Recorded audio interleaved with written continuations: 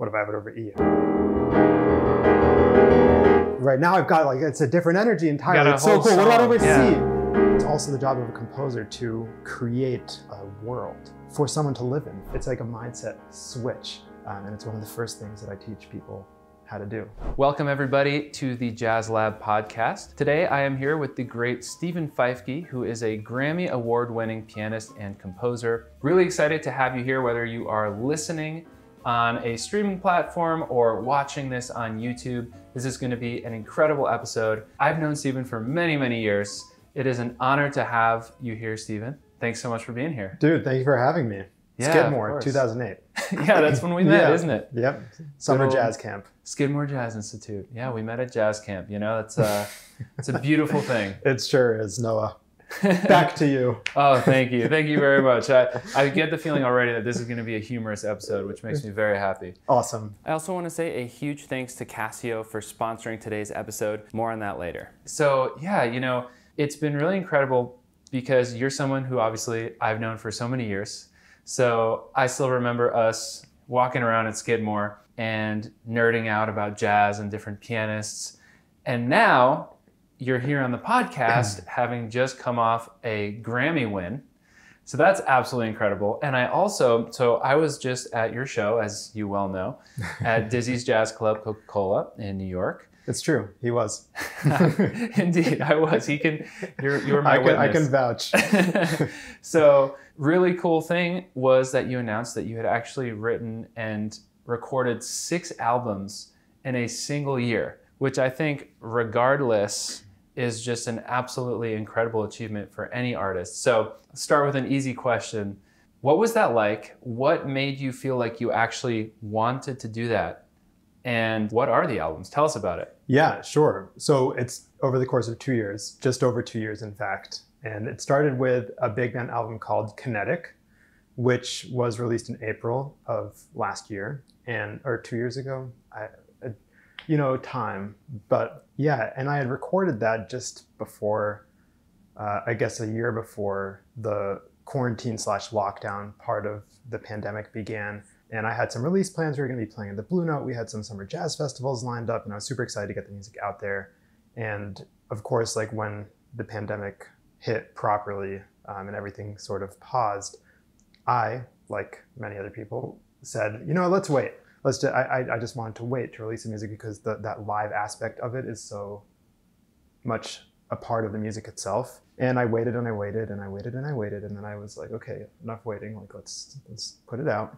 And so I did. And I'd also had some other music recorded. And so released Kinetic and then followed it up with a record called Prologue, which was sort of the beginnings of my big band. When I started recording and releasing big band music, I was doing so as like YouTube singles, and I had this music and I felt that it was a part of my musical story. And so I decided to share that as well. And, in terms of where we're at right now with Catalyst, which is the record that I just released, Catalyst is the first music that we recorded live in the studio. We recorded it in New York City at Power Station, which is formerly known as Avatar, which was formerly known as Power Station. And so it's achieved the trifecta cycle. And yeah, we recorded it live, and it features some awesome friends, some awesome musicians, Chad Lefkowitz-Brown, Benny Benack, Martina Da Silva, Brian Carter. And the cool thing is that a lot of the musicians in my band are the same musicians that I've had since I started the thing about 10 years ago. Yeah, I guess the question of why that you asked, for me, it's just, I love music to my core. It is a huge part of my soul. It is a huge part of my expression as a human being. And as artists, we have the unique capability of connecting with that inner musical voice that we all have as artists. That is a gift that we work on over the course of our entire lives, to connect that artistic part of ourselves in the craft. That is the method of like, how do we actually communicate this information, like what notes do I need to play to tell this emotion, what notes do I need to play to tell that emotion, and a collection of emotions, a collection of facts, story. And so there's a platform now in the modern world to put out music that is just way faster than it has ever been before.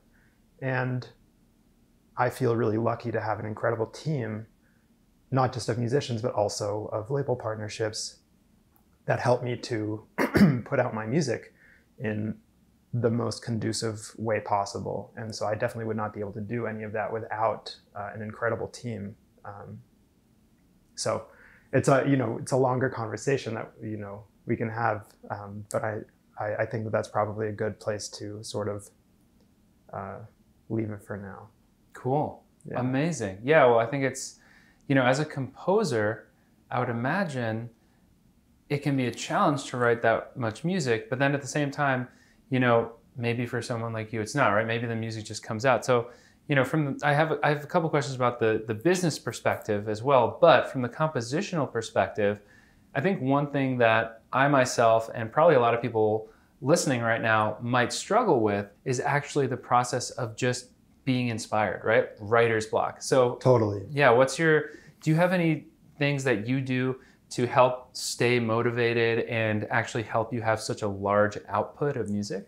Wow. Well, writer's block, and thanks for the tacit compliment as well. I appreciate it very much. And the writer's block thing is a question that I get asked a lot. And I think, it's also something that I experience a lot. I think that anybody who tells you that they don't experience writer's block maybe got so good at navigating how to interact with that natural part of the process that is there for everybody that they just don't notice it anymore. But it's absolutely a part of the process, and it's actually, in my opinion, something that can be embraced rather than avoided. Because if you think about it, if you avoid a natural part of the writing process, just like I'm pausing right now to find the right words to express my story, when we pause in the musical creation process, we can sometimes blame it on writer's block. Instead of saying, okay, no, my mind just needs to kind of catch up to where my heart is, or wherever the inspiration for the song is coming from.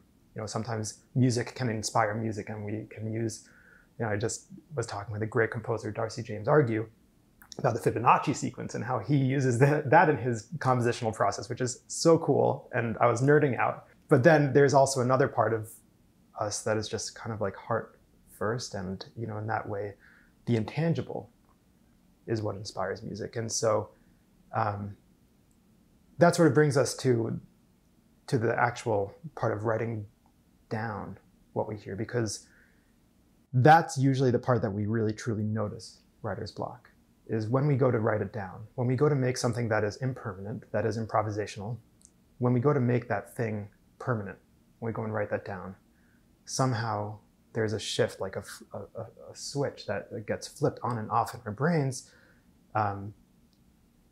that says, okay, this is different. Now the way that I'm writing is different.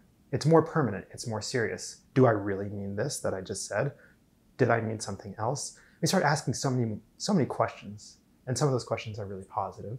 Those are necessary questions to ask. And then some of those questions are actually, in my personal opinion, less positive than others. And so one of my good friends, a contemporary of ours, Brian Kroc, another great composer, has this quote. He says, "Don't analyze." And it's actually a song that he included on his first record, his first big band record, Big Heart Machine. And we were talking, and he said this is a mantra that he says, don't analyze. And I love that. And it's something that I've adopted, and something that I share all the time with my students. Don't analyze, don't analyze. What does that mean? It means that when we judge ourselves in the musical creation process, that we are actually unable to interact with the parts of the process, whether it's up here in like our inspiration land, whatever, like the intangible things that get inputted to our brains and hearts and even our bodies, like there's a physical thing of making music, right? Like that's physical, like I'm using my body. So all of these different elements of what makes us human come together in a moment. And writer's block happens when we start to push one thing away instead of embracing whatever comes in. And so having some sort of a process to write all that stuff down, to get it out of your head and then organize it later. You know, once you have it written down, you have all of the elements of the musical DNA of a song, you know, which is rhythm, melody, and harmony. That's the, in my opinion, musical DNA of everything. We reorganize those things in terms of an arrangement, and we present them to an ensemble in terms of orchestration. And orchestration can also exist at the piano. This thing just lit up.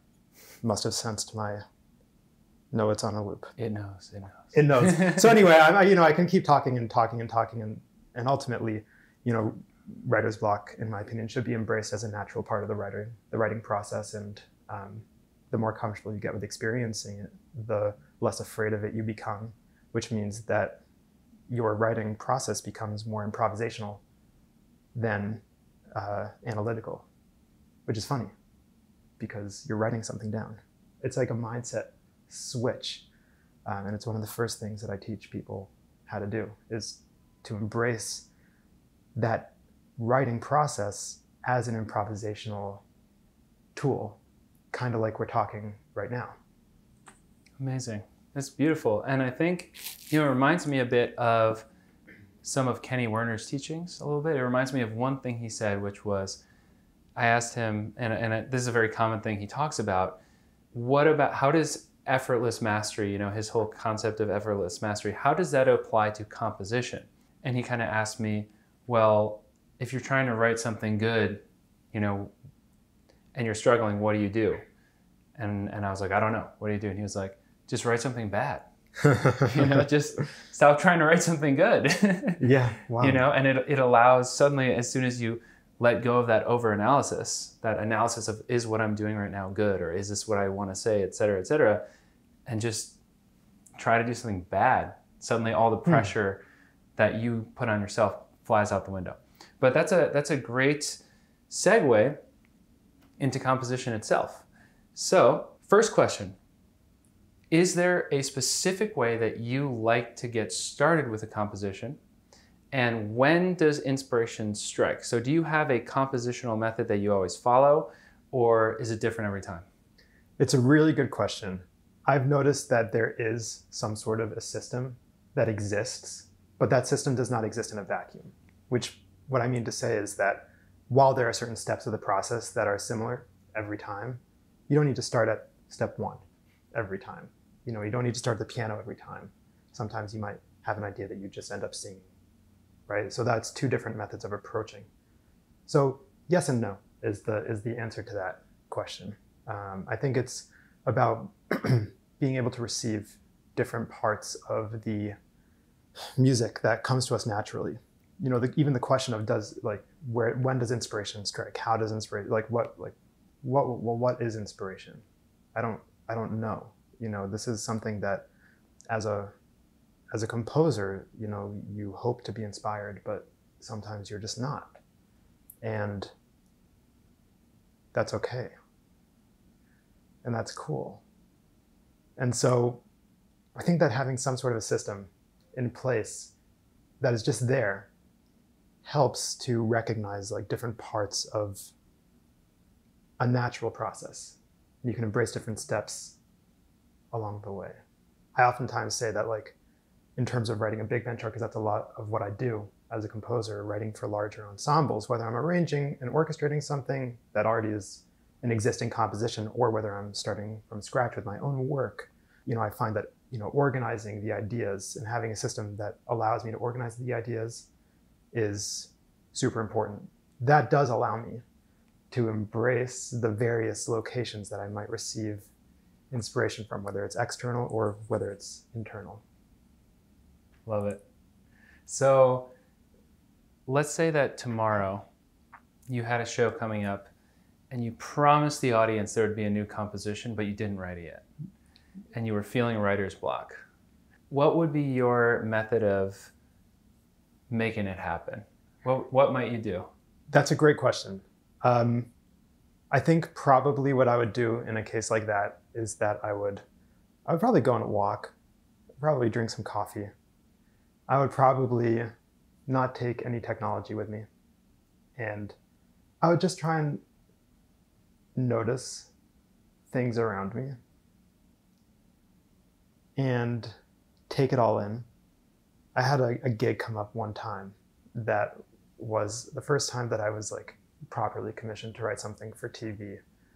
And I got a call like super late at night. It was very late. I almost didn't pick up the phone. I was watching Ted Lasso, but there was like an LA area code, and so I picked up the phone. I was like, "Hello." It was like, "Yeah, we got your name and number from so and so. We have a chart that we need done by tomorrow morning." I was like, "Oh, great, great," and so I was super nervous about that gig when it came up because, you know, of course I trusted myself to be able to do it. And as a working arranger, as a working composer, these are things that do happen. You know, these are things that do happen in your career. And basically what I did is that I created a lead sheet of the arrangement of the song, my own lead sheet, not like a real book version. I created a lead sheet of it. And then I sat down with that lead sheet and with my keyboard, you know, because it was late, I played it out and I played around with it. And over the next hour or so, like I got some ideas. And so I started to jot down like an order of the arrangement. I called that a word sketch for a chart. And so I wrote down that word sketch. And the good thing about a word sketch is that you can actually kind of write a chart before you even write the whole thing. And then I started to think, okay, well, I've got this orchestra that I've got to write for studio orchestra, which means big band plus string section. And I knew that I ultimately had to get there, but in order to explode like a lead sheet for a full orchestra, like how do you get there? Okay, obviously you can't just write the same line for every person in the ensemble, so you need to have some sort of harmony taking place. And so I started to jot down some of the certain notes that I knew were going to work in terms of like presentations of the harmony, whether it was like a certain kind of voicing or whether it was a certain kind of counter melody. And then after I had all that information written down in like a really neat and easy way where I could still see like the musical DNA of the song, I said, okay, let me orchestrate this. Let me go and assign these different notes to each of the members of the ensemble. Like, who am I hearing play this? Because the thing is that the musical DNA is there no matter what, right? No matter what instrument is playing a certain melody, a certain harmony, right? That note is there. It exists as a note. And so then I go and I decide, I let the music tell me like what notes go where for which instrument. And then I make the chart look nice and pretty, which is called engraving.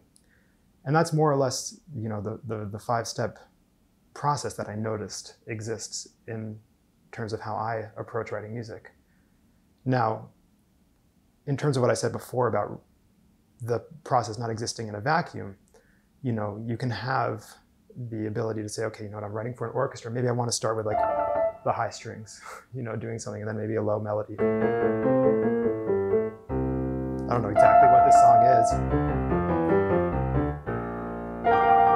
et cetera, et cetera, et cetera. And so as soon as I start to enter the space, which is another Kenny Werner-ism, the space, I'm a huge fan of the effortless mastery thing as well. And all props to Kenny, like what an amazing teacher that guy is, and musician, of course. As soon as I start to enter that space, the thing that I have to remind myself of is that, no, you know what, I'm not just entering an improvisational space, I am also writing something. And so the process that I just described works really, really well for writing an arrangement. But if I promise the audience a completely new original composition, there has to be some step that takes place first, before any of that organizational thing happens. And so there's something that I call the musical creation process, which happens in 3 steps. It's basically like you have an idea somewhere, inspiration land. You know, that's what I call it, the inspiration land. And I don't know where these ideas come from. I just kind of trust that they are there. And when they're not there, I don't get scared anymore. And this is something we just talked about in terms of writer's block. And then there's something that happens in the middle, and I'll just leave that there for a quick second. And then we have what's called machinery, which is what we use to basically communicate the inspiration. In other words, we're getting from inspiration to communication as quickly as possible. And so that machinery, if I'm playing piano, is like my fingers and my arms that are working together. If I'm singing, it's my diaphragm, it's my lungs, it's my, you know, my vocal cords, it's my mouth, it's shaping the pitch, it's blah, blah, blah, blah, blah. Blah, blah, blah, blah, blah. See, machinery in action.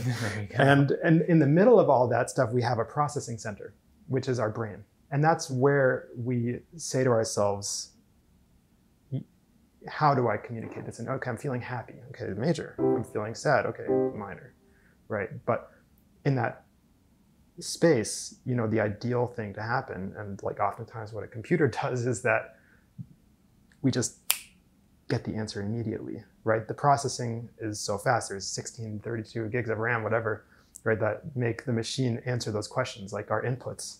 Right? So if we're a computer and our inputs are inspiration and our outputs are whatever we use to communicate our musical information, the processing center tells us, what do we actually want to say? How do we actually want to say it? And so the musical creation process doesn't exist in a vacuum either. And so you should be able to connect with all three aspects of your musical creation process, sometimes at once, sometimes in a box, right? So in terms of writing like this high strings thing that I have going on, like, you know, maybe now that I'm thinking about it, like, okay, is this actually a good register for these instruments? I don't know. Like, okay, well, I do know, but just for example's sake, you know, okay, and what about this? Like what instruments am I hearing there? And as soon as I start to think about that, I start to hear the instruments.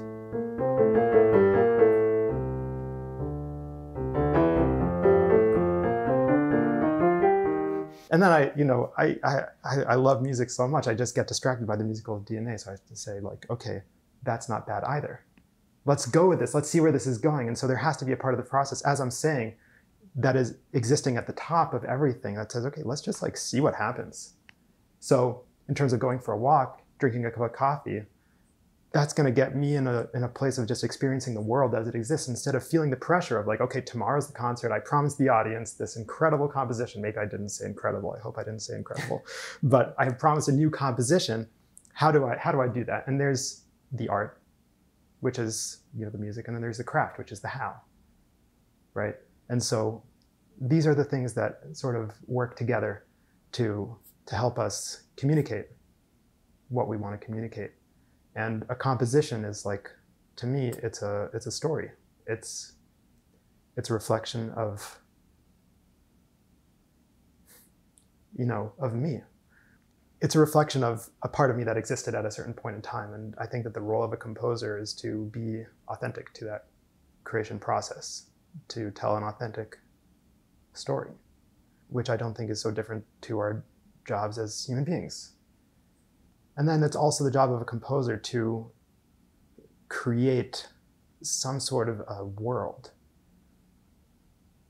for someone to live in for however long the composition is. So the someones who are living in that composition, it's not just the audience, it's also the musicians on stage.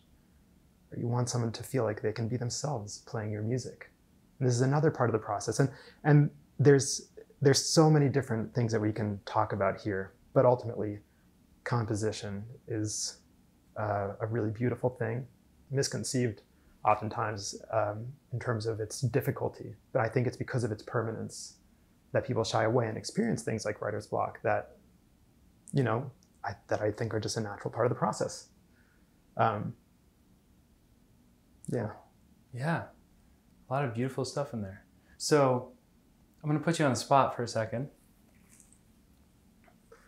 I thought you were reaching for the iPad, and I was going to say that is exactly what we're going to need right now.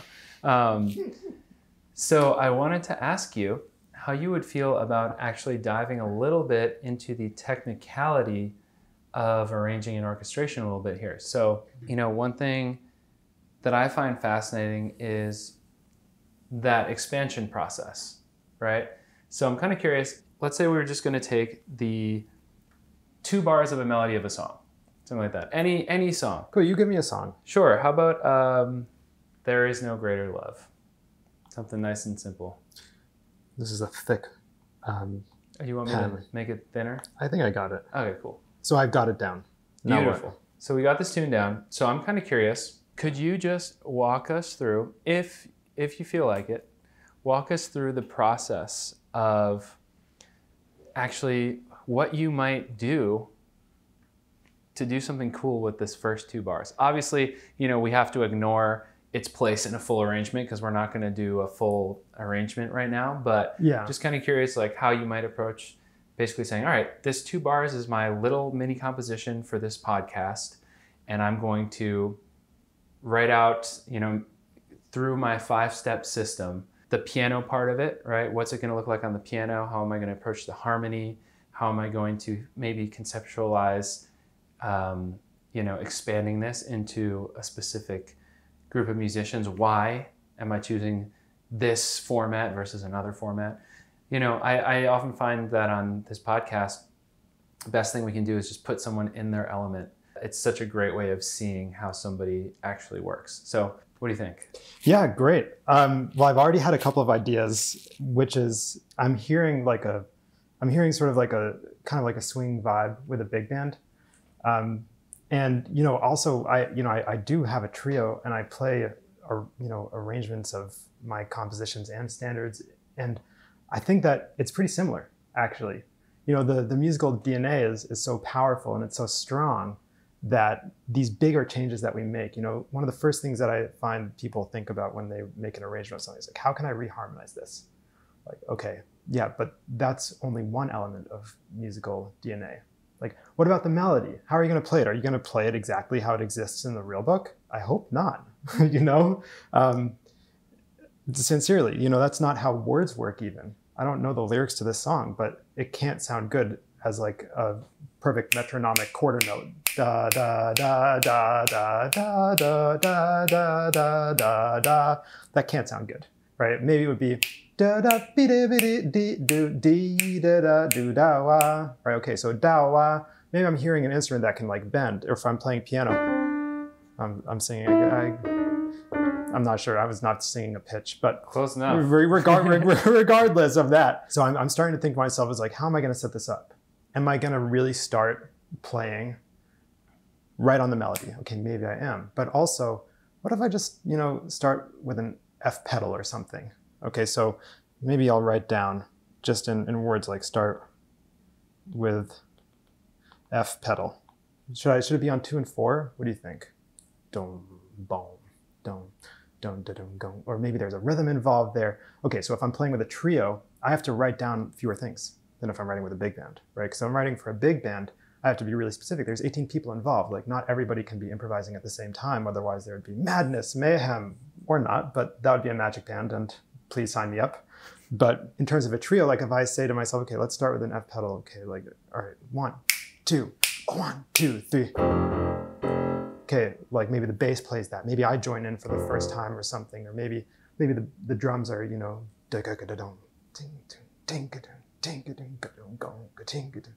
I'm starting to hear things on the piano. I'm starting to hear like some sort of a descending thing.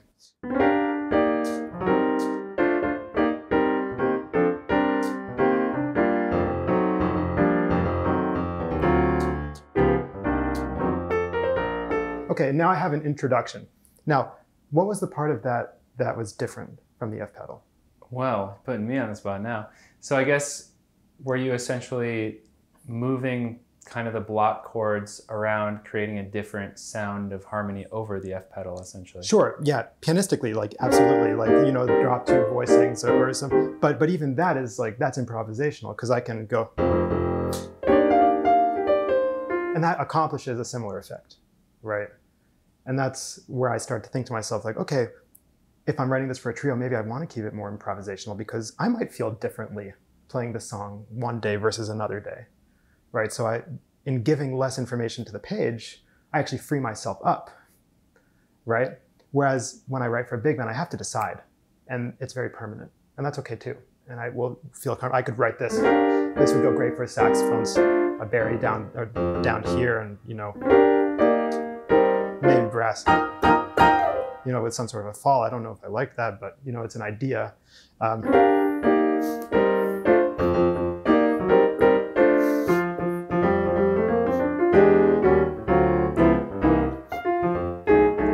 Okay, so what I was really referring to, the thing that was different, is when I branched away from the F pedal and I had this 3-6-2-5, right? And that was different. That clued us in that something's going to happen. No, it's not a fail at all. I think that it's kind of nice that it just felt natural. No, I meant that I failed in. No, I know, but I don't think you did. Okay. I think that's kind of the point. of the thing is that there's these small little cues that, you know, we don't even think about as being a part of an arrangement, but actually, like, if I just have the bass player, if I just tell, you know, my trio, like, hey guys, just vamp on an F, and then I start playing, like, and I expect them to catch on, they can't do that, right? So I have to have something written down. So if I say, okay, I'm gonna start with an F pedal, and then eventually, like, okay, now I have like something in mind. So if I just write, like, you know, how many measures was that? Let's just call it 8 measures. So maybe now I have like D7, G7, C minor 7, F7, ye old 3 6 2 5, sus 4.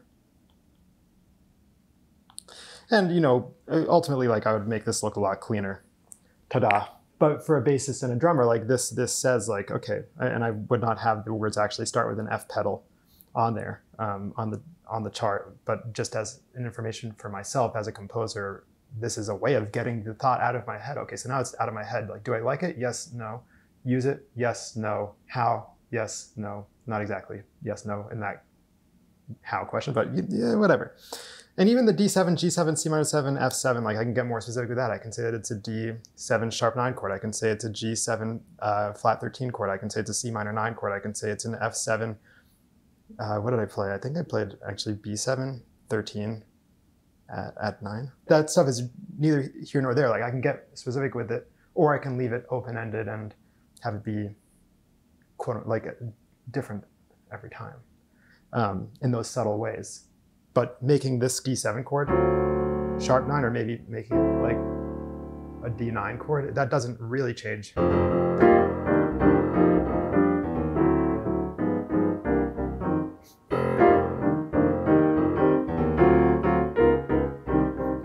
How much does that really change that moment? Like, not that much, right? So there's bigger things going on that are going to help me to achieve more of an effect, right? The higher up I go on the musical DNA ladder, if I change a rhythm, right? If I change a melody, those things impact the music in a greater way.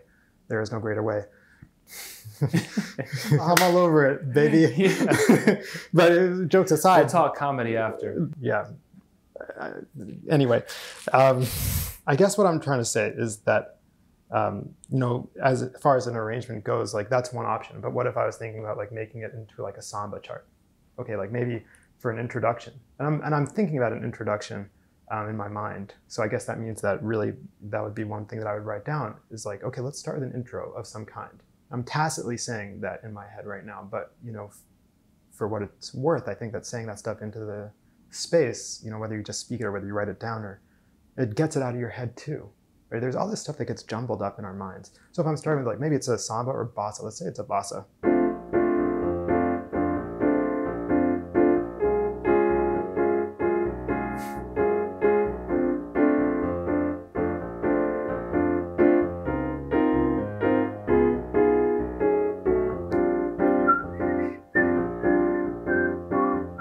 I don't know, maybe I'm hearing halftime now. I'm not sure.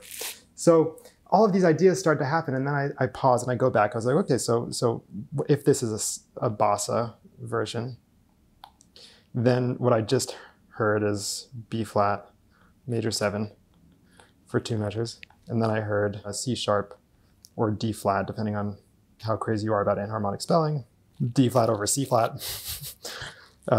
Which is technically correct in this case. And then I went back down to B flat major 7 for 2 measures. And then I had one measure of, I think it was D flat major 7 with a 13. And then I had one measure of B7 with a 13 and a 9. So now I give this and I say, okay, now I decide to myself.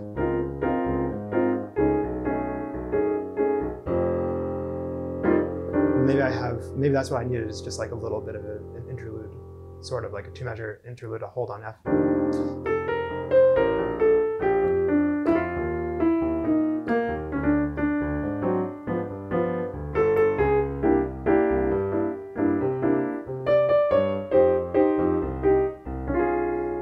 little hearkening to the introduction there. Hearkening. Nice one, dude. Thanks, dude. Well said. Well said indeed. So like, as soon as the process starts to get going, like, you just have to have a system in place that allows you to write that stuff down, because as you can tell, I'm keeping it very improvisational, right? I'm just kind of uncovering. So what happens if no ideas are happening? What happens if you're sitting there? That's writer's block. Okay, so maybe try something else. Like think about what is not working about what you're writing and try and change that thing. Okay, you're not hearing anything with a bossa, try swing. What about a waltz?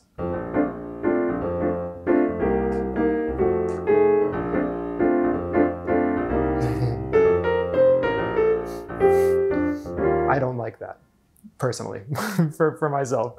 But I guess that involves some analyzation, which is okay. I found out soon. That's fine, right? And so I'm open to that stuff too. Like if I don't like something, I'll be honest with myself right away. That makes sense. Does it make sense? Yeah, no, absolutely. I think it's important to just trust your instincts. Yeah. Oh, I don't like 100%. How that feels. Right? Yeah, absolutely.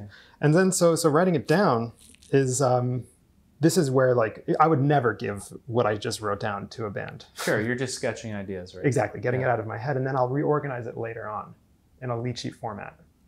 Or if I'm having a quintet gig, maybe I'll put out like a melody and a counter melody part and a solo page, right? Or if I have a sextet or a septet, maybe now I need like a couple of different horn parts and a rhythm section part. What if I have like a non-net? Now I definitely need an individual part for every person, and so the more people you add, the more specific you have to get. Right, and so the further down that 5-step process that we go. So let's say we had first 2 chords, and I was going to ask you right now, or I am going to ask you right now. Great. To expand the first 2 chords to big band. Which ones? Let's say the B flat major to whatever you want to make the next one. I mean, you know, E flat 7, but if you wanted to change the harmony or anything. In other words, what if I asked you to basically harmonize the first measure or first 2 measures and then expand it to big band?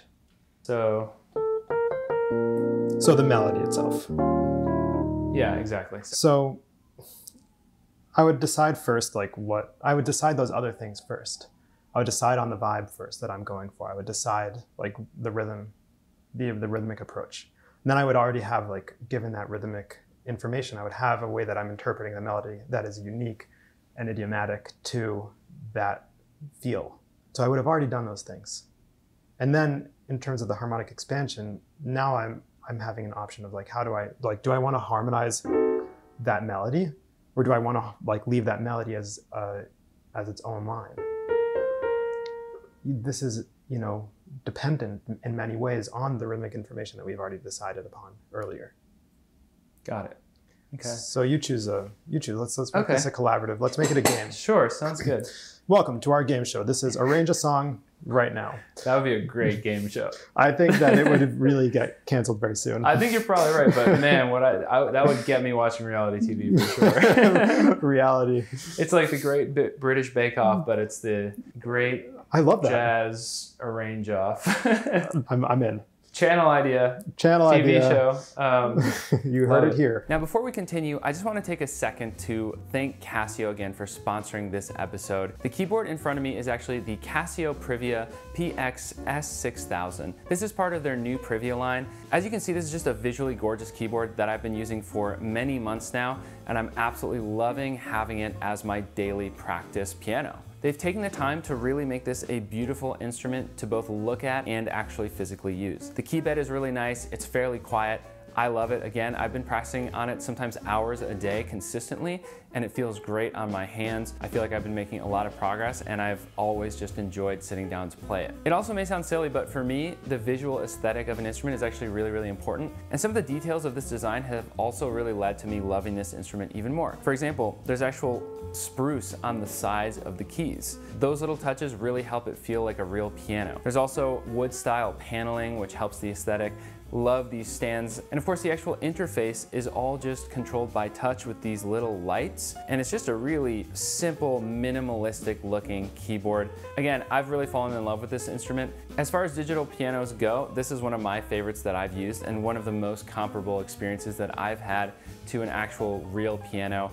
Huge thanks again to Casio for sponsoring today's video and supporting this kind of educational content. I hope you're getting a lot out of today's episode. And if you're interested in learning more about the Privia line, check out the affiliate link in the description of this video. And if you're streaming this podcast, you can also just go to noahkellman.com/Casio and you will find the affiliate link there. All right, right back to the episode. Okay, so I'm going to elect that we actually arrange the melody itself, you know, apply whatever you might apply rhythmically and harmonically, and then expand it to the big, you know, the typical big band format. Cool. So let's do this with a special kind of voicing. It's called a four-way closed position voicing, which is not unique to big band at all. It's also not unique to piano. But in order for there to be a four-way closed position voicing, by definition, you need two things. You need to have one, 4 different notes in that voicing, and number 2, it needs to be held within the span of an octave. Those are the two things that a four-way closed position voicing needs in order to become a four-way closed position voicing. And so one of the reasons why I'm going to start there right now is that it's going to give me a really good opportunity to kind of look at the musical DNA up close of what we're actually going to be writing. So how do you play that first melody? Down to the B flat there. That's what I do. You ever hear people do that? I have, yeah. So interesting. Yeah, I mean, I like that too. Okay, so now that I've gotten my first, I guess it's 3 measures technically. What I'm going to do now is I'm going to write down the chord symbols.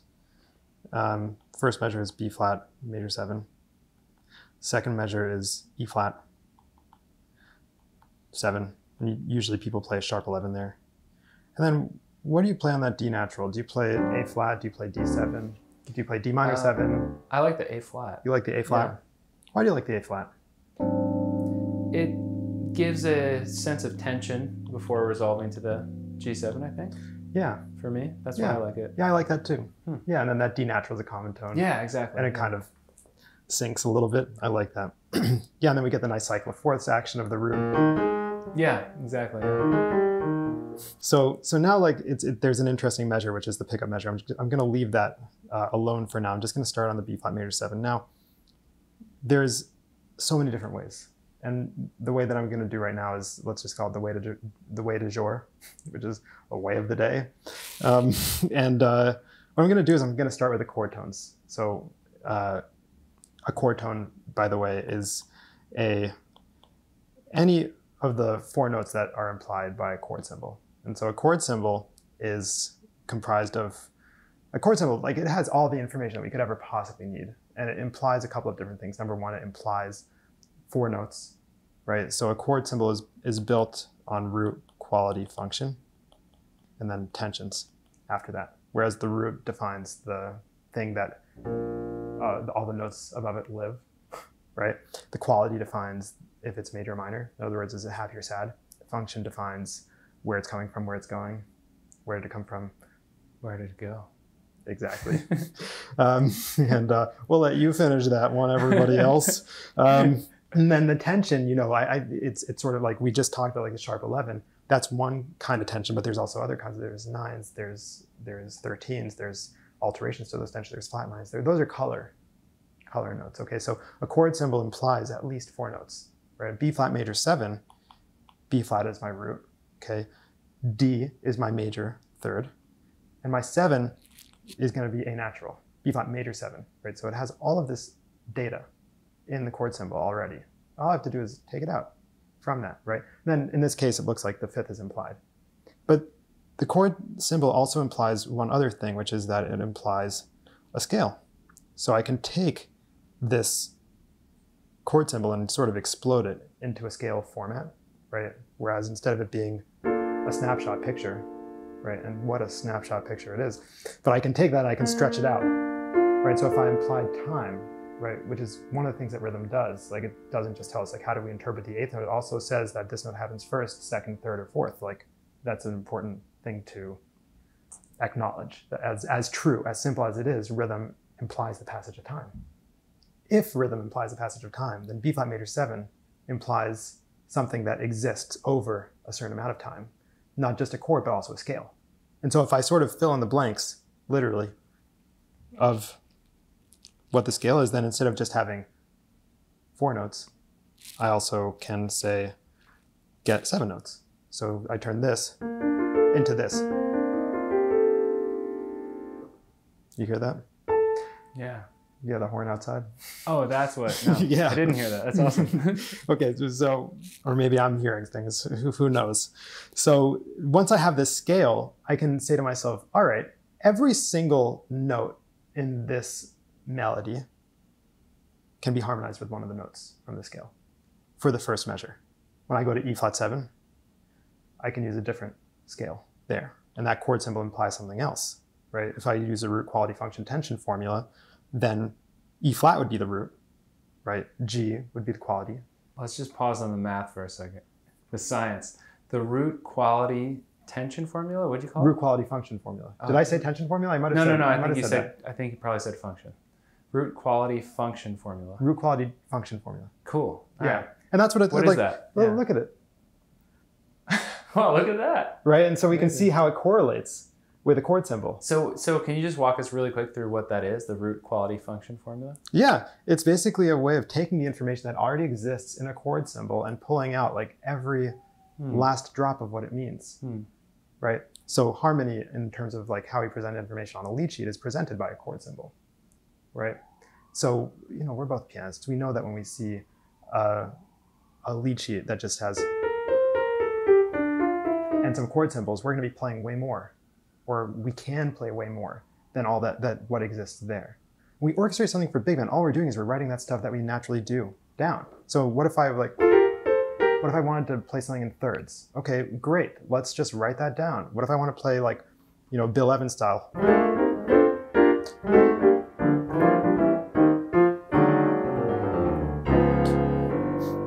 Okay, I just write all that stuff down that I have in my head. Does that make sense? Yeah. Where I'm going with this? So, yeah, absolutely. So it's like I just want to demystify this process for everybody. And I think that it's so cool that we can do that.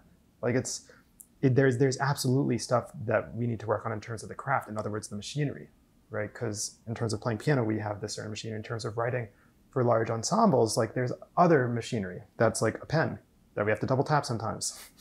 Because we can't be perfect on the first goes. We have to need to erase it. 2023. 2023, baby. Okay, so looking at this melody, okay, that B flat, there's very few ways that I can harmonize this. It is a chord tone, right? So a chord tone is one of the 4 notes that exists in this root quality function formula, right? So B flat on top. Now, if I go down to an A, I'm going to show you what happens. But that's the next note down in the chord symbol, right? B flat is the root. The next note down would be an A natural. That's the 7. The next note down from that would be an F, right? And then the next note down from that would be a D. And I'm left with this voicing, which is kind of nice, right? If I let it hang out. But I also have this tension at the top. The more I play it, the worse it gets. This is a hard thing to tune, actually. So this is just part of the machinery. Right. So what I can do is I can move that note down to a G natural. And instead of having a major 7 chord, I have a major 6 chord, okay? And that's totally fine, right? Why is it fine? It's because these notes already exist in the scale that this chord symbol implies. And so without kind of like going through that process for every single note in this melody, what I can do is I can go and I can say, okay, I have another chord tone on the second beat that's A natural, right? That's one way of harmonizing it, right? But it sounds a little clunky. Is there another thing that I can do? Because what am I going to do with this G now? Now, does this really communicate the B flat major chordscape? Sounds a bit more like a G minor. It sounds like a little bit more G minor-y. So those are the decisions that you wind up having to make along the way. Interesting. And the faster you can get at that decision-making process, the faster you can do all of these things. Now, I will admit that what I was hearing in my head when we first started doing this was an F pedal. And then I was hearing the saxophone do this, and maybe the trombones answer, and then maybe like the trumpets come in. Who doesn't like a good quote? What is that quote, though? No idea. No idea. Oh my God. Save your applause for later, everybody. You're on fire. Trombones.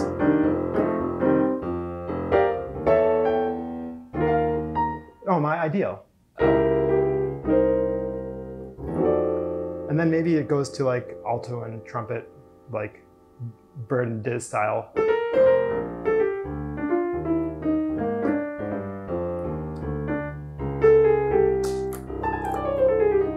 And then maybe I would write to one of the instruments, okay, like alto, you take the lead for this, and then trumpet, you answer with some sort of, okay, and then for the second A section, maybe I have, and what I'm doing right now is I'm writing a word sketch in my mind, right? For the second A, and maybe it's in two, maybe it's in a two feel. Okay, so I'm starting to like hear all these things, and basically all I do to write them down is I'm gonna say F pedal, start with an F pedal, okay? And I'm just gonna say saxes first, and then bones, enter, and then we're gonna have a walk down. That's what I did, I had a walk down from E minor 7 flat 5 with trumpets, my ideal, in quotes. That's just enough for me to Beautiful. To have this idea going on. Okay, and then I'm gonna say transition into A1, which is gonna be, let's say, alto 1, melody, trumpet 3, answers. I'm gonna say it's in 2. And then A1, I'm gonna say, maybe there's gonna be some sax backgrounds.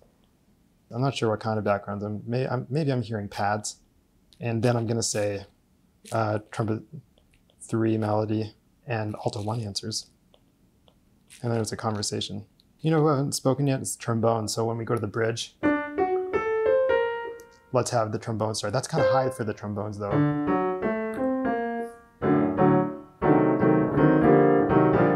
That's super low, so it can't be them. Okay, I'm gonna have to give it to somebody else. This really interesting though, right? Yeah, we're seeing kind of your process of thinking of it a little bit more conceptually as this conversation, and then the mechanics come in and you're like, well, that trombone idea isn't going to work because the mechanics don't align. Absolutely. And just one quick aside there, which is that I already know there is no greater love, right? So if I didn't know there is no greater love, what I would have done already up to this point is that I would have created my own lead sheet version of the arrangement, which includes an interpreted melody based on the rhythmic feel that I was hearing in my head when I first started. Interesting. And I write all that stuff down, get it out of my head. And it can change later on, but it helps to have some sort of a thing in place. Yeah, that's amazing. It reminds me a lot of, you know, something I've talked about with people about songwriting, for example. And so, you know, especially when I was in my video game composition learning phase, one of the things I learned was coding, and something we would do is pseudocode, which is instead of writing down actual code, you would write down just with words, what is the code supposed to do? What is this line going to accomplish? What is this function going to do? And then once you had pseudocoded it, that allowed you to conceptualize it, then you could get into the mechanics of the code itself. And same thing with songwriting. It's like, okay, I'm going to break this down, and before trying to write some amazing lyrics, let me actually think, what do I want each stanza to say? Or what do I want each line to actually mean? And does the line I've written actually mean that, you know? And it kind of seems like, in a way, that's what you're doing now on the arranging composition perspective. Well, maybe I can take up coding. I don't know. Now I feel like I can do anything. You should. Did the camera just get that wink? I hope so. I'm sure we got it at some angle. Great. Yeah. No, I think that there's so many different similarities in all of these different, the musical creation process, it sounds like can be applied to coding too. But basically, when I think about communicating a set of information to somebody, I'm trying to be cognizant of what the space is, what does the space require of me, what does the communication look like that's going to be the most helpful? Is it a spoken conversation between two old jazz camp friends? Is it a YouTube video? There's things that we're being cognizant of in all of these different places. In this case, I'm being cognizant of, okay, well, this arrangement that I just wrote, I don't need to have any of the alto 1, alto 2, trumpet 3, melody answer, counter melody, backgrounds if I'm writing a lead sheet. All I need is to say, okay, let's start, and I'm going to tell everybody, like, when we get on, like, it's our first time playing There Is No Greater Love. I'm going to tell the trio, hey guys, let's just start with an F pedal over here. And then let's do a little walk down, maybe, and someone's going to say, okay, we're going to start to get a little scared. Okay, like scratch the walk down. Or, depending on the comfort level of the trio, like being cognizant. of the space that you're in, the people that you're playing with. And being malleable, it seems like. Yeah, and then I'll say, okay, like on the A sections, let's do a 2-feel, and then on the bridge, let's go to 4. And then I'll stop there, and someone might ask, like, oh, should we stay in 2, or should we stay in 4, or should we go back to 2 for the last day? We're like, that's a good question. What do you think? Conversation, right? Allowing everybody to be themselves in the best way possible. A common misconception about writing orchestrated music for big band or orchestra is that we have all of these 18 people in a big band, all of these 120 people in a symphony orchestra who have 2 jobs to do. They have to read the part that they're given and be a part of the bigger team as a whole. And especially in jazz, which is an improvised art form that is created in a moment most of the time, people are adding their personality to the music. And we need to write the music in a certain way that allows everybody to be themselves, make them feel confident, rather allow them to feel confident, not make them feel confident. Although not make them feel confident. And yeah, I mean, there's so many different places that this conversation can go. But ultimately, you know, the conversation that we've had today about composition, you know, I hope can help unlock, or rather remove some inhibitions that folks out there might have about writing, because, you know, I'll be the first to say, like, I understand where those things come from, having experienced them myself. Of course, like every composer out there in the world has experienced in some point in their life some difficulties with composing, right? It's that connection of arts and crafts that we were talking about. And so I really hope that for anybody out there who's really interested in composing and arranging, whether it's for a trio or whether it's for a big band or orchestra or anywhere in between, that those inhibitions can be removed and that you're one step closer to just kind of finding a path to help you get there. And you do need a path to help you get there. You know, you're such an incredible teacher, man. I'm a fan of the videos that you put out, and I watch them, and I love hearing like how you break down these concepts. And, you know, I think that everybody needs some sort of a mentor to kind of help them along their path and realize, like, you know, that they have something valid and valuable and important to say with the machinery that they're using, whether that machinery is writing for a piano trio, solo piano, big band, whatever it is. And that's what I really love to do, is I really love to help students unlock that potential, because I do believe that everybody has it. So beautifully said. And on that note, where can students find you so that they can actually work with you to learn composition and arranging and piano in general? Yeah. Well, thanks. Just my website, I guess, which Amazing. is stephenfeifkemusic.com. Awesome. I'll make sure to put that up on screen for anyone who's watching, but for anyone who is just listening, Stephen, STEVEN, FEIFKE music.com. Yeah. stephenfeifkemusic.com. Thanks, Noah. Awesome. What's your what are your social handles? At Stephen Feifke. Amazing. Across the board. Great. Well, that was such a beautiful message. And I think as people, you know, we have absolutely been in those places where we were the kids at jazz camp who looked up to people and had no idea how they were accomplishing it or achieving it. And I think one thing I like to express is, like, there's no rush to become the greatest anything, really. There's no rush. Take your time, enjoy the journey, make progress every day, because at some point, if you just do that, if you just move forward a little bit every single day, you will be the one sitting with a Grammy Award, composing, you know, on the podcast or whatever, you know, doing much cooler things, whatever. But amazing, man. Well, thank you so much. That was an unbelievable lesson. A few other things I would love to ask you about, Stephen, while we've got you here. Let's see. First of all, in addition to being a fantastic composer and arranger. Oh, stop.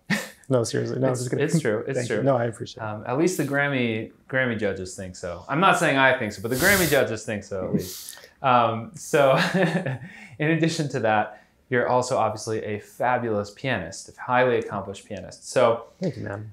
I am curious, have there been any specific moments in your development as a pianist, on the technical level, any specific moments, like lessons you've learned or exercises that you remember practicing for an extended period of time that had a huge impact on your ability? Oh man, well, the biggest moment that I had, that was like the most impactful moment that I had as a pianist, was when I was 17 practicing for college auditions. And it was the first time in my life I'd over practiced and I got tendonitis and I could not play piano for 6 months. I remember like I had an audition at Eastman, which by the way, I did not get into. And I went in with braces. I was seriously injured. And it happened at such a young age that it really reformed my playing completely. And I started to look at the ways that different pianists played the instrument with a very analytical eye, I guess. You know, you see someone like Bill Evans who plays like very flat-handed. And you see someone like Brad Meldau who has like perfect. God, I hate it. No, I'm just kidding. But perfect technique. Yeah, like Brad, could you please just leave something for the rest of us? And then you see people like Sullivan, Fortner, who's just like, man, each finger is like its own entity. It's just crazy. And then there's the classical cats too, like Glenn Gould comes to mind. And so I started to look at, and so I started to say to myself, okay, McCoy, I got to point out McCoy, like his thumb was actually like a little bit, he had such an interestingly shaped thumb. I can't even really do it, but like I think that's part of the reason maybe that he invented the style of playing that he did. And I'll go on record saying McCoy invented a thing. Oh, I completely agree with you. I think he's one of the most unique pianists that we've had. Yeah, I totally agree. And then I started to realize that these pianists are people, are humans, and they have, it sounds silly, but they have bodies.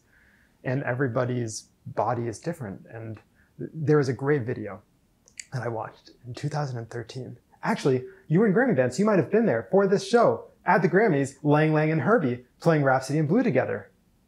Is it horrible if I don't remember? No, it just might not have been the year you did it. Might not have, or maybe it was. I don't know. 2013, no, 2009, 2008. 2008 or 9. 2008. No, 2009, early 2009. That probably was the year I did it. Yeah. And I do remember McCoy being there. Yeah. At least I remember McCoy being somewhere that I was. Well, that's cool. For the record, I do not have a great memory. That is not my strong suit. Man, just a quick story about McCoy. I used to intern at the Blue Note when I was at college. I went to NYU and they hooked me up with a nice internship at the Blue Note. And one of my jobs for the summer that I worked there was working for the Summer Jazz Festival, the Blue Note Summer Jazz Festival. And I got the chance to basically be, for a hot second, McCoy's roadie. Not really roadie because there's nothing to pack up.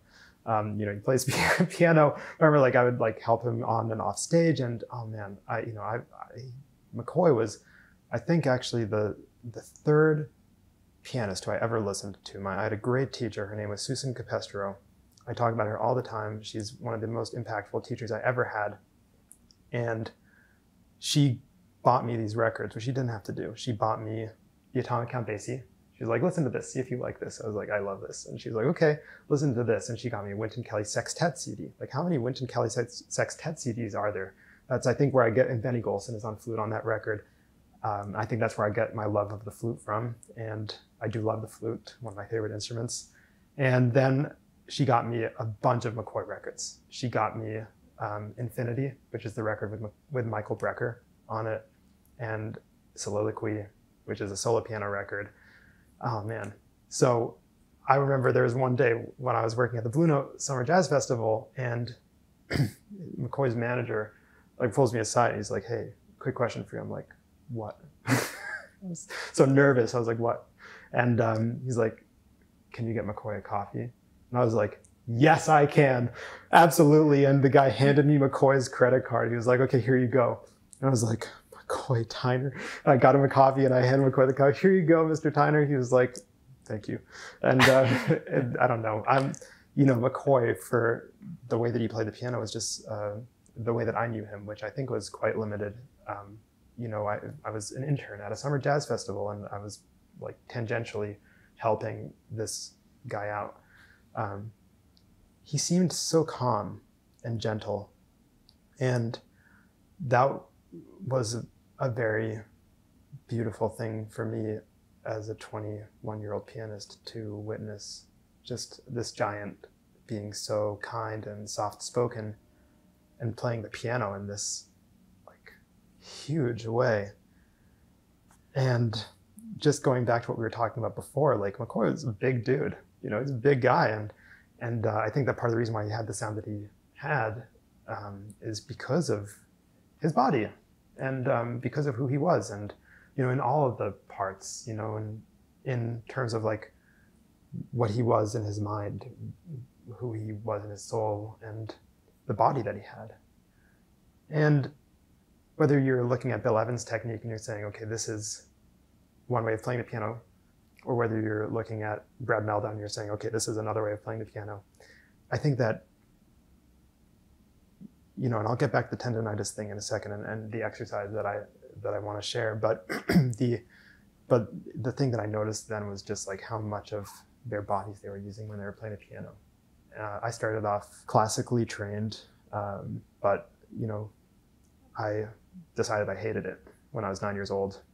I just couldn't, in my opinion, at that point in time, make the music come off the page and come alive in the way that I could if I was just sitting down at the piano and playing my music, which is improvisation, which is why Susan was so impactful for me, Susan Capestro, because she really helped me to get in touch with that compositional thing, and from a very early age removed inhibitions that I think I might have otherwise encountered along the way.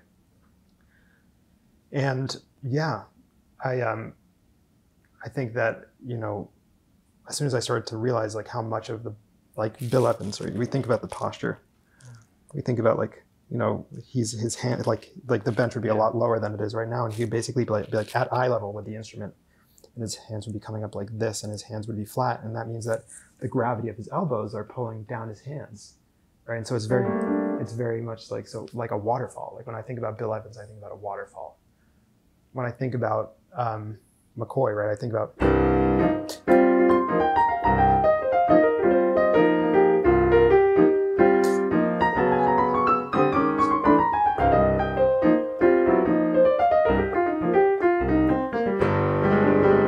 right, he does this thing, where he got like the hand slap, sometimes goes over the arm, but something I went under.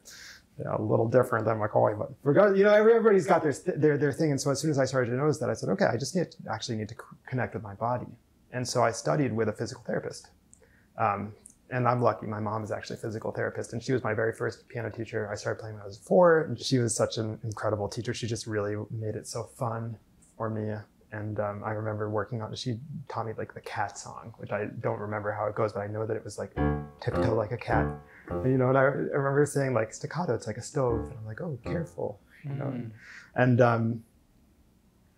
then later on, when I was 17, 18 years old, when I had tendonitis and I was coming out of it and I was able to start playing the piano again, because the tendonitis was so bad that I actually developed what's called radial ulnar neuropathy. Radial ulnar neuropathy, which is where your nerves in your elbow gets pinched. It's also known as tennis elbow, but those are two slightly different things, I think. I'm not a doctor, so someone check me on that, or don't. But regardless, like your nerve gets pinched and you start to feel tingling in your fingers. And the tendonitis my tendons were so inflamed that the doctors said like, it's better if you just stop. And I got like really ergonomic keyboards and mouse. I know this is a long lead up to the exercise, but I started working with this guy, Doug Johnson, a pianist. I remember Doug, yeah. Yeah, right. At Berkeley, From the Berkeley, yeah. Yep. Yeah, amazing teacher. Yeah. I only had a couple lessons with him, but I remember learning a lot. Yeah. Let's sing Doug's praises for a second. I mean, he's incredible. Great teacher. And he really understood the body in a way that, as a teacher, he taught me this awareness of my body. I'm even noticing it right now. I'm like trying to fix my posture, but like he taught me that playing the piano doesn't start at your fingers. It actually starts at your feet. And like if I'm like honest, like I've been a bad student for the last however long we've been talking. And so like definitely. When we sit from our seat, when we sit from our feet in our seat. Better write that one down. Yeah, you better. You know, now I have a strong foundation. I like my feet are, and actually like I would preferably have this seat lower. Like I would do other things, like if I was in a performance situation that would make me feel comfortable and confident in the same way that writing music would make a performer in an ensemble feel confident and blah, blah, blah. So I've got my feet supporting myself. I'm actually like, I could like stand up. I can go and throw the gravity is supported. Yeah. And so this is getting to the interesting thing. As soon as I have my body weight supported for my feet, and of course I'm using the chair, right? I've got my core activated in some sort of unconscious way, although at some point I did have to think about it. Now I notice that, okay, my arms actually start at my shoulders, right? And I can feel my shoulder blades pinching together as I'm pulling them back further and further. And so I'm opening myself up right now, and I just hold this because I think that in this today's day and age, like we're all on our phones all the time. And for what it's worth, everybody, like I actually do this. Like I actually open myself up and I just hold myself like this. I try and have straight arms, face the sky, and I just try and open up my body because everything is involved when you're playing the piano. And what I'm trying to do right now is I'm trying to get loose. I'm trying to also have like awareness of like, what are my feet doing right now? Are my feet still like firm? Am I supporting myself? Yes, I am. Okay, good, right? And so I started to have this connectivity with my body, and now I'm starting to feel a little bit loose, and I'm just kind of like shaking out the energy because like, how many of us are just like on our phones going like this all day? And even if you're not like that, first of all, incredible, teach me your ways, and second of all, like now, like everybody, if you just did this exercise with us, and this is one part of the exercise, like, do you feel more open? Like this is an honest question that I want you to ask yourselves because this is really such an important part of the process. And it's one of the least talked about parts of playing the piano. Absolutely. Is the body, the way that the body interacts with the instrument. And it's a misconception that a lot of people don't address because we don't have to use our lungs like a saxophonist does, right? So one thing that, this is getting away from the point, but I am gonna go there really quickly, that gets talked about as in terms of jazz improvisation, is like, don't overplay. Like take breaths. Like as a pianist, like I could never figure out what that meant because I didn't actually need to breathe to play my instrument. What I realized it meant is that instrumentalists like saxophonists and trumpet players and trombonists that are actually using their voices, their physical voices, the same technology, same machinery that they use to talk, they take breaths naturally, but pianists, we don't do that, right? And so I think that along the way we start to ignore, in some capacity, we start to ignore the physicality of the instrument. And so this gets us, now we've basically focused on the feet, legs, butt, core, shoulders, or shoulder blades, really, chest, open, arms. And now I'm starting to get into this place where I can start to use my hands. And so what I'm doing right now is I'm actually dropping my hands. So I'm picking it up, I'm just dropping it. And this is an exercise that I do with my students, is that I tell them to put their hands on the keyboard. And then I go over to them and I shake their arm like this. Do you mind if I come over there? By all means. Okay, so hold your hand as though you're gonna play. Okay, so you're really good. Like you are super loose, right? And so what this does is that when I pick up your hand, I'm gonna pick up your hand in just a second. I want you to just let it fall and catch yourself on some key. Okay, so fall all the way through. Yeah, and catch yourself on like some sort of triad. So, sorry, sorry. Okay, there went my joints. Oh my God, I've injured him. Oh no, Jazz Lab, emergency. Anyway, so like if I do this to myself and I catch myself, I start to realize I can, there's more power in the weight that my arms contain. My arm is like what, 10 pounds? Right. 20 pounds even? I don't know. 5 pounds, whatever. Like, can you imagine like dropping a 5-pound weight on the piano? Like that would break the thing. Guys, before we started today, I had my ring resting here in Noah's head. This thing scratches super easily. So we're not gonna drop a 5-pound weight on it, but please don't. As an analogy, if we did, right, like this thing, like my arm is like, if I push, first of all, it's aggressive. Second of all, like if I fall, I have more power. I'm actually falling. You can come here, like here, lift my arm. Yeah, your turn. Yeah, so just like, I'm super loose. So okay, so you want me to lift your arm and drop it on the keys? Yeah. Cool. Nice, fall right on the triad. Yeah, love it. Yeah, and this is an exercise that you know, it's helpful to have a friend. Yeah, sure. But you can do this by yourself as well. And as soon as you start to get that power, I started to realize that, it's not super conducive to playing the piano to constantly think about picking up your hand and letting it fall, right? And so if we watch somebody like Bud Powell play, what he's doing is he's actually he's oscillating his hand.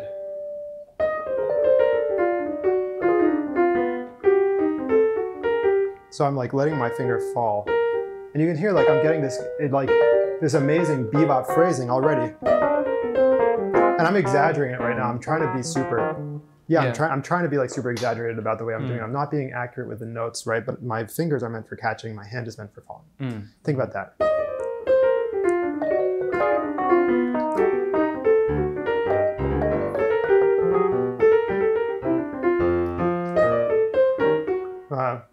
It's been a while since I played this.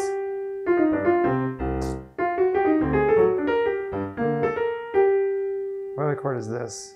It's got to be this. Okay, fifth, really.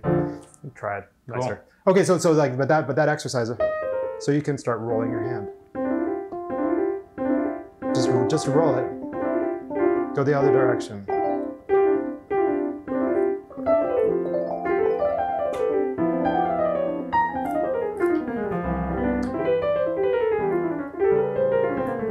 My goal here is not accuracy. My goal here is not perfection. My goal is basically just to get used to feeling my hand in this new way.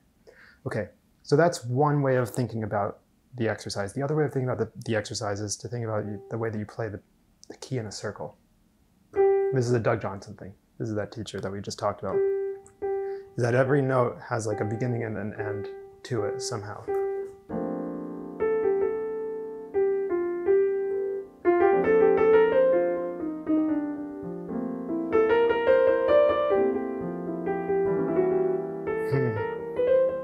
That was not what I wanted to play, but let's just go with it.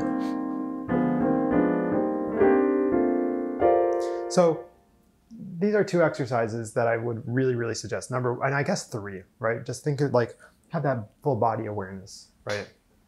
Yoga, piano yoga, pyoga, piano. It's just, these are not good.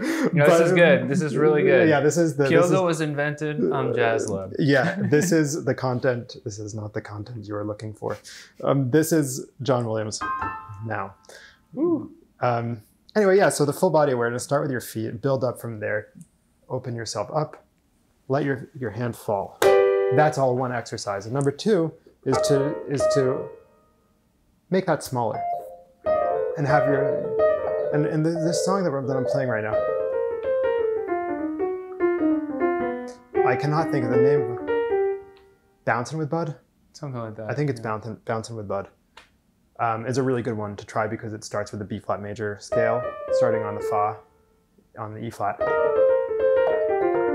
And it's very, and it's also got some awesome bebop language in this. And it might not look to you guys like I'm falling, and that's correct because actually in the process of getting ready for the next attack, I'm actually picking up my hand. And that's giving me some nice inflection, right? And it's giving me some nice contour dynamically to the line. It's not just the notes themselves. Now I'm thinking about this physically, dynamically. Dynamic in this case referring to volume. Love it. Cool. Thanks. Amazing. I'm curious about your exercise, your exercise, your one. Oh, that is a great question. I think, if I had to choose one exercise, the funny thing is my exercises have been shown on this channel quite a bit on my YouTube channel. And where can people go to find that information? Yeah, you could go to here. Actually, you're already in this spot. Actually, leave this, but no, don't leave it. But well, if you happen to be listening on the streaming platforms, then yes, you can go to youtube.com/Noah Kellman, of course. Amazing, and that's NOAH. Yes, thank you. KELLMAN. Exactly. Thank you. Exactly. Not to be confused with Kellerman. Oh, is there another? Very common. No, but that is what I You should get that channel too. Maybe I should. Yeah, that's what everyone searches probably. I can't find Noah Kellerman. Where is he? So as you know, I did have a lot of tendonitis. I do know that. It's something that we've talked about a lot. Yeah, and lately I've been working with actually someone who's kind of part of my team, but who has also become my teacher. And his name is Matt Tabor, and he is a body mapping coach. Oh, wow. So I don't know if you've heard of body mapping, but it's really interesting. You know, it definitely dives into some of what we've been chatting about right now. Wow. And a huge part of it is body awareness. So actually knowing the physiology of your body and where tendons connect, where bones connect, where are the gravity centers? Yeah. You know, where does your arm actually connect to the back or the shoulder, you know, all that kind of stuff. So it's really awesome, really interesting, very, very important stuff. So super at some point important. I hope to have him on here too and just do a full deep dive into body mapping, which I think will be cool. I think that would be super cool. Yeah. Yeah, NoahKellerman.com, right? Exactly. For all things body mapping related. Exactly. Body mappering. Sorry, okay, man. I'm done. I'm done. But yeah, so yeah, I think if I had to answer your question right off the bat, I would probably say the exercises that changed my life were the mental exercises. So the stuff that I had to work on when I couldn't play, when I couldn't physically play. That's interesting. So, you know, things like to learn voice things, I would just kind of play the first note and then be like, 1, 3, 5, 7, 9, sharp 11, 13, flat 9. Flat 9? Yeah. You mean sharp 9? Oh no, you do mean flat 9. I think about that as sharp 15. Oh, interesting. Wow. Because a flat 9 chord implies less space. If it's not no, I know what you mean. At that point, I really start to think of it as polychords, but as D major 7 over C major. Exactly. Yeah, and then what would be the next thing up from there? Would you go up another minor third? Or you would Personally, I might go up to the F. What about an E major 7 chord on top? I love it. Yeah, and then wow. Yeah. This is something I got from Jim McNeely. From who? Jim McNeely. Oh, cool. Can you walk us through that? That's very cool. That's Jim's thing. I mean, you're giving credit where credit is due. Jim's thing right there is just masterful, and he has a whole record called Barefoot Dances and Other Visions, where he really explores that harmonic landscape and the tools that he's using there. Cool. Jim would be the best person to talk about this. Sounds great. But what I'm doing right here is I'm playing an altered scale in both directions at once, and I'm filling in the gaps in certain ways. That's a Jim thing. I love that. Yeah. That's very, very cool. Yeah. I might have to have a chat with Jim about that. That'd be really cool. I'll be there for that one too. Amazing. Sounds great. Well, okay. Let's do a little speed round here. Speed it up. All right. Whatever. 3 favorite, most influential pianists. Wow. Impossible. Truly. But okay, if you had to choose the 3 that have had the biggest impact on you, and you can waver a little bit if you need to throw in a couple extra. Oh, wow. Thank you. That is so generous. Noah Kellerman, just right off the bat, comes to mind. He's great. He's great, right? I don't know him personally. But I can't find him online as hard as I look for him. Anyway, no, I guess the first pianists who I listened to, being that they were Count Basie, Wynton Kelly, and McCoy Tyner, I think had a profound impact on me, just by nature of the fact that they were the first pianists that I ever heard intentionally in jazz. And I think that that word intentionally is something that I'm sure, you know, that has been spoken about many times before, but, you know, on this channel, maybe even, but intentionality is so vitally important, because you can hear something and it's just there, you know, as like elevator background music, even if it's the most killing music you've ever heard. But as soon as you intentionally listen to something, then it becomes a part of you, whether you like it or not. And that's true. That's just true. It does become a part of you. And, you know, I intentionally listened to those pianists. I didn't know any other music. That was it. So for a couple of years, from the ages of 9 to, I guess, 11 or 12, like I listened to those. You know, as a kid, I wasn't listening every day. You know, I was just like, my teacher said, listen to this. I was like, okay. And I trusted her because she was my teacher. And she was great, Susan. And I guess, you know, then the door started to open from there. And, you know, I checked out Oscar Peterson. I checked out Gene Harris. I checked out Makoto Ozone. And then I checked out, man, I used to think that, I probably shouldn't tell this, but I didn't know who certain artists were. And so I used to listen to records and not know who the pianist was. I think we've all been there. Yeah. You should be proud that you just admitted it. Yeah. But, you know, now I intentionally go and find if I like somebody's music, or, you know, if I like it, I intentionally go and listen and find whoever's on the record, and I say, okay, now I know these people. And so an instance that this happened in my early adult life, around 23, 24, is that I heard an awesome record by Dizzy Reese, that Jerry Welton, the great tenor saxophonist. I went to go hear him one time. He was playing at an organ bar uptown in Harlem, and I was talking to him after the gig, and, you know, we're not close or anything like that, but I really admire and respect him musically, and I was asking him like some questions about Dexter Gordon and this guy Dizzy Reese. His name came up, and Dizzy is a incredible trumpet player, and it's like, you know Dizzy Reese? I'm like, no. He's like, you got to know Dizzy Reese. It's like, what record should I check out? He goes, Starbright. I said, okay. Went home, checked out Starbright. I'm like, man, this pianist is killing. I look up who's on the record. It's Paul Chambers on bass. It's Art Taylor on drums. Hank Mobley's on tenor. Dizzy Reese is on. Who's on piano? It's Wynton Kelly. I'm like, all right, like that's my dude right there. So, you know, that's why I say like these things are so impactful. You know, the first pianists that I listen to, they just have to be a huge part of my musical identity. Basie, Wynton Kelly, and McCoy Tyner. Those are the first three. But I love Oscar Peterson. I love the arrangements that he has with his trio. I just think that they're so incredible. Who did I say next? Gene Harris, Pittsburgh, come on. Makoto Ozone is a contemporary piano player, Japanese guy, absolutely phenomenal. I don't know his music at all. Man, highly recommend you check it. How do we spell that if we want to look it up? Makotoozone.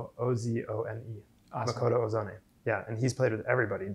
Donnie Caslin, Michael Brecker, Gary Burton. His own music is just like, I love.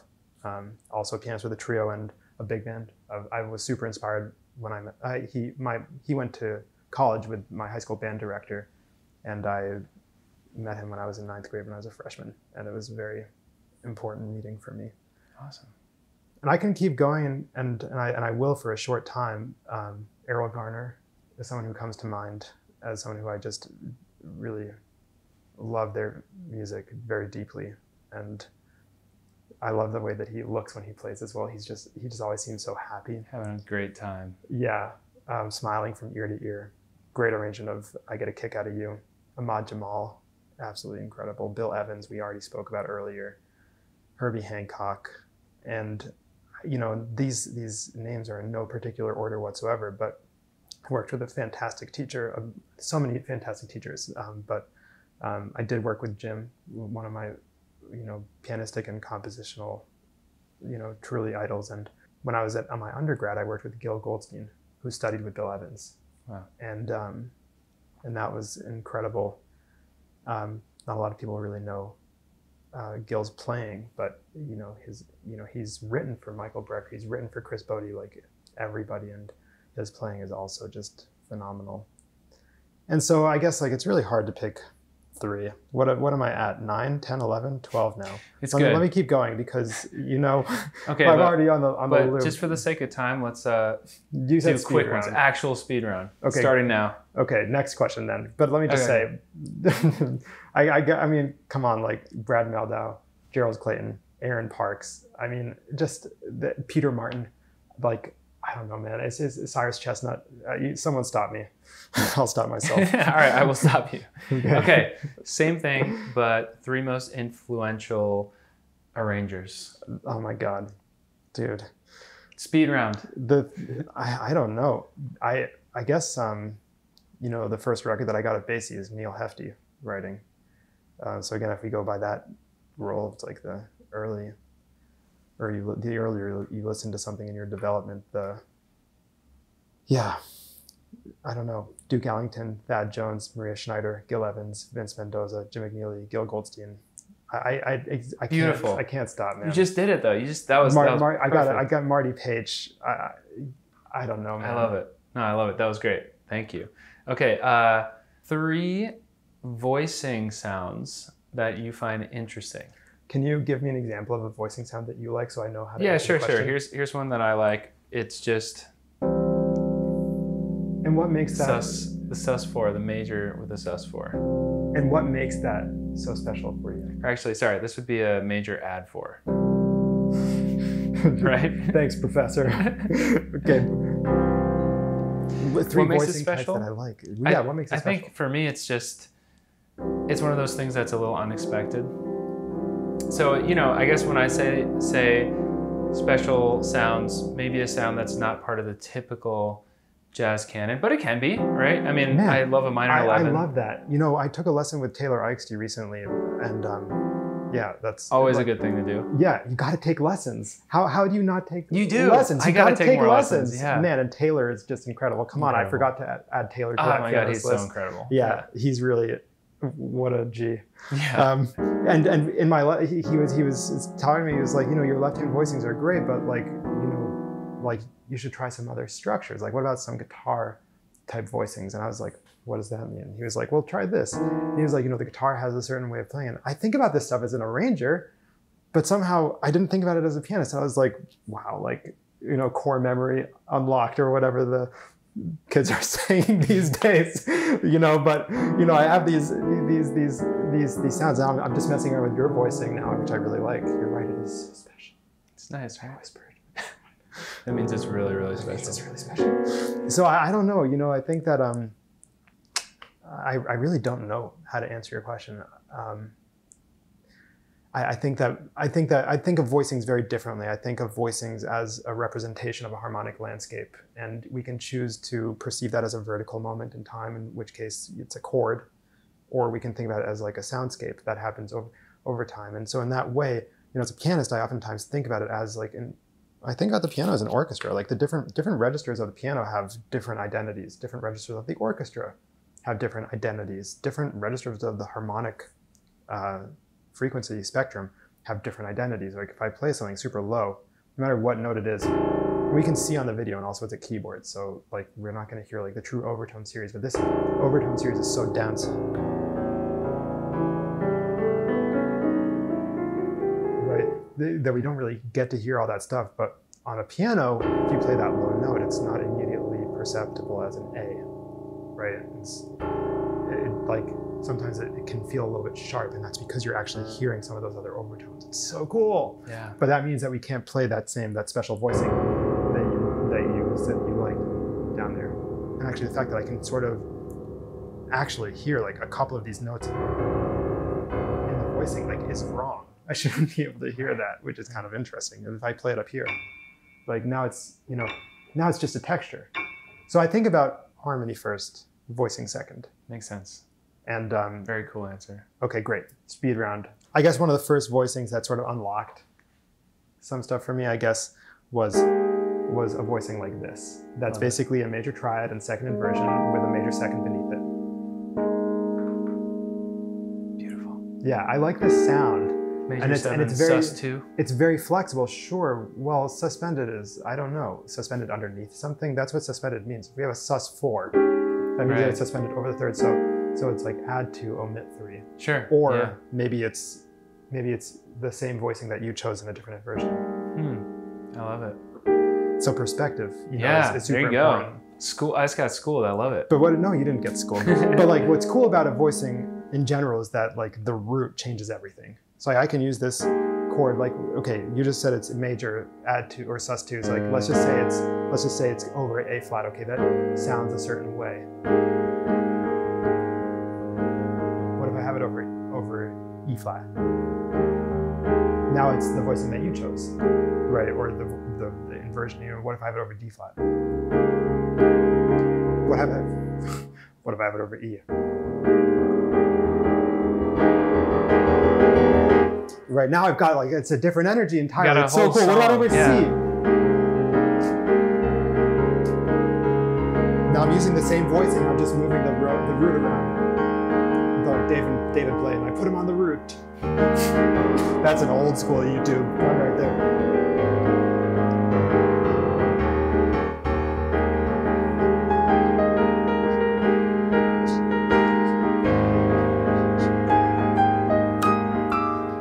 Oh wow, that D just emerged.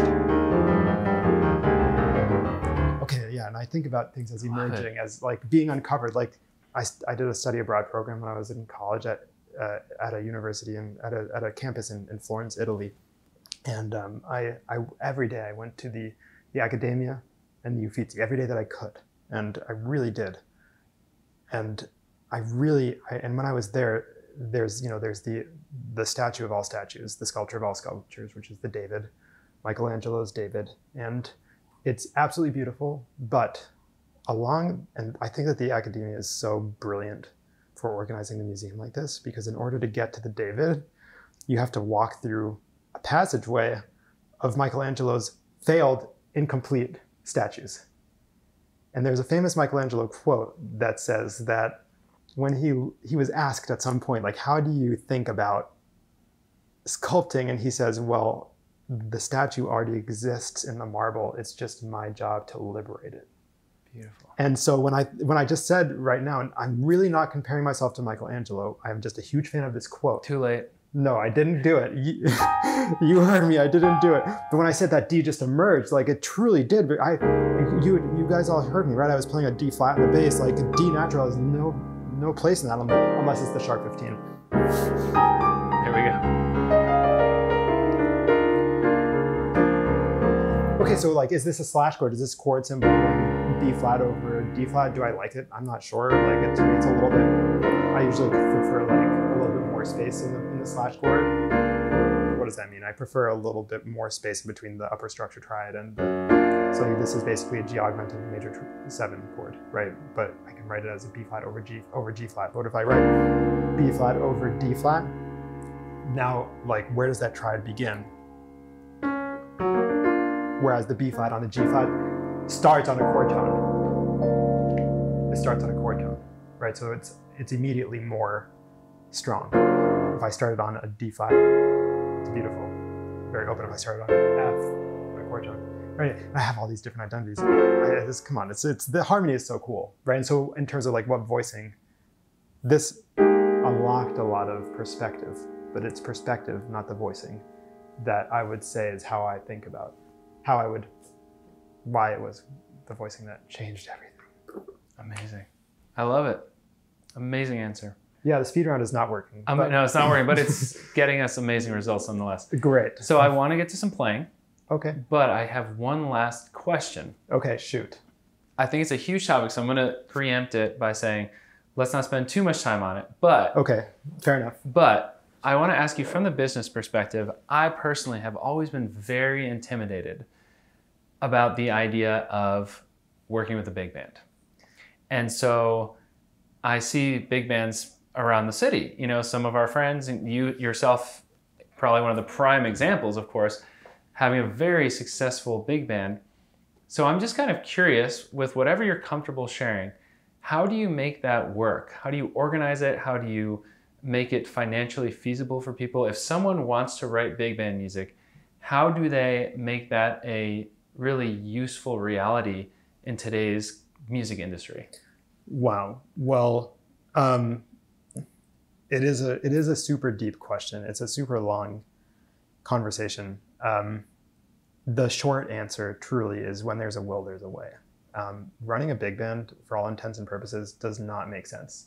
When you say that you see me having a really successful big band, I would ask, like, what does that mean to you? Like, because if I show you the ledger book, like, it doesn't make sense. Like, you know, but also being a professional composer, arranger, orchestrator, like, absolutely is, you know, there are jobs out there that exist, and, you know, there is a need. I can't tell you how many students I've recommended for work that I can't take on for this or that reason. And first of all, like, I just gotta say, like, I'm so proud of my students who are just crushing the game, and I'm always honored and humbled to be trusted to be a part of somebody's musical journey in that way. And in terms of the business side of things, when I say that there's a will, there's a way. Like, actually, do you remember you played a rehearsal with my band Like, I do remember this. Yeah, like because you wanted to concentrate on the composition. Yeah. That was actually like, you know, leading up to the very first recording session that we ever had, where we recorded I've Got the World on a String and My Favorite Things. Yeah, that was, I mean, that has nothing to do with the answer. It's just something that I remembered. As I said, before we started recording, we go way back, and it's true, dude. Yeah. And on a personal note, it's awesome to see everything that you're doing. Thanks, man. I know it right doesn't, back at you. it's not a part of the answer at all, but I'm a huge fan myself of your stuff. That. And I you know, I think that I guess when I started the big band, I didn't really think about success. I just thought about like success to me meant and still means being able to write music that makes me feel something. And yes, I did say makes me feel something, because that's important to me. I feel that if I don't have an authentic representation of my voice with my instrument, and I can't make myself feel something, then why am I doing this? And that's the first thing I teach students, is to connect with their artistic identity. It's something that's really not taught enough. It's really ignored in a lot of academic, institutionalized places of learning, while there's many amazing things that you can and will learn for those of you who go into school. Like, I'm not talking down on that stuff. I'm just saying, like, your voice is important, and success to me really does mean, like, can I write and play music that means something to me? And I hope it connects with other people, but I can't know if it's going to or not. You know, you have no idea. Man, there are records that we all love, like probably records that everybody watching this, you and I, Noah, you and I know, and also people who are watching / listening to this right now know that when those records came out, got terrible reviews. You know, did people stop listening to those artists? Did those artists stop making music? Okay, then what? Like, then. Okay, so I mean, this is a super long answer. I know I'm really not good at the speed round. I should have preempted this with warning you how bad I am at speed round, because it takes me a while to like find the path to the answer that I want to say. But you know, business-wise, having a big band is what has allowed me to have a career as a professional arranger and orchestrator and as a composer. It's proof that I can do what I say that I do. I hired myself before anybody else would, in other words. And I invested in myself before anybody else would. And I still do. I still, like, you know, you don't make any money from a big band album. You don't, I mean, I don't know. I mean, maybe the Jazz Lincoln Center Orchestra does. Maybe, you know, maybe there's, and I'm not, I mean, I hesitate to go down the name game, but I guarantee you, I can't guarantee you, because I'm not them, but I would wager that success probably means a similar thing to those artists as well, where it's really about the authenticity of the music and being true to yourself, and where it leads, and right? just letting it lead, letting your career unfold like Michelangelo lets his statues be carved or something. Beautiful. Some analogy there. Beautiful. The pun wasn't there, so I went with an analogy. I like the analogy. It was really beautifully said. Oh. Thanks, dude. Well, cool, man. What do you say we play something? Yeah, I say sure. Awesome. You want to start her off? No, you start her off. Oh, okay. Or let's start her off.